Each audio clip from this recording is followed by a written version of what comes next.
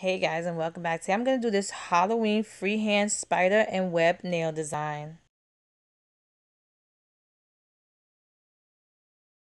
So I'm going to use black by Sinful Colors called Black on Black, white by Creative Play called I Blanked Out, hollow by Color Club called Don't Harp on It, and white acrylic paint. I rarely use it, but I decided to do now. So I already painted my nails with the black polish, and using my nail brush, I'm going to draw lines to create the spider web. Now the web lines don't have to be perfectly straight, and that's what I liked about it. I liked that it was kind of crooked and uneven because it gives it a more spookier look to it. That's my kind of thing. And I liked using the acrylic paints. Like I said, I always say either you use nail polish or acrylic paints, and I really do. But I do like using acrylic paints because they don't dry as fast. Then to give it a more little, pop of color, I decided to just outline the lines with the hollow. I just thought by adding that, it kind of gives it that shiny-ish look that spider webs have to it.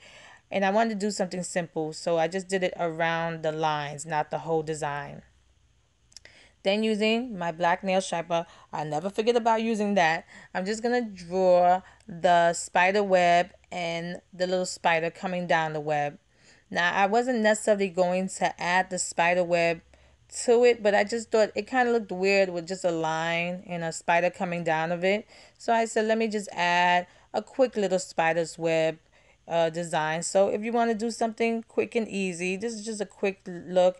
Like I said, the spider web design doesn't necessarily have to be so perfect. Then using my nail dot, I'm just going to draw a little two circles around the body, for the bottom, and a smaller part for the head of spiders. I didn't want to go too intricate. I wanted to show you something really easy, simple to recreate. It doesn't have to be the most prettiest thing. It is a Halloween design, and Halloween designs don't have to be so pretty and perfect. You could get away with having something, creepy and gory and, not so perfect. And once I was done, I applied a quick dry top coat. I hope you liked this video. I hope I made it really easy and simple for you guys to recreate if you want. I'm going to do a whole lot more Halloween designs, so get used to this. And here's the finished look. If you like this video, please give it a thumbs up and subscribe to my channel to get updates on when I upload new videos. And check out my Instagram at Funwithmynails to see more of my nail art. Thanks so much for watching.